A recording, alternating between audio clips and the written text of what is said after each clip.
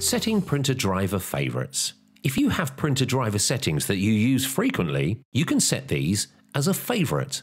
Go into Printing Preferences and set up the printer driver the way that you require. In this example, we will set an A5 booklet with saddle stitch finishing.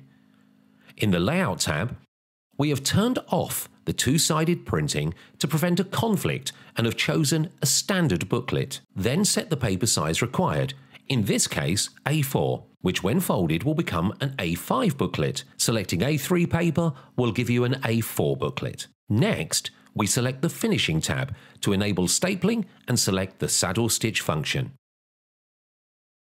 Click OK on the pop-up if displayed. You can tick the Don't display this message again if required. Now in the Main tab, you can see all the selections that we have made in the display area in the bottom left. Now click the Save button and check the details and give your favourite a name.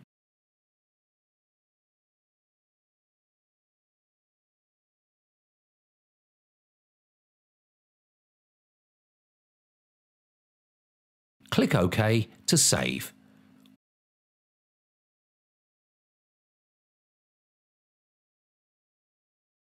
When you need to recall this favourite, just use the drop-down menu and choose the favourite setting you require.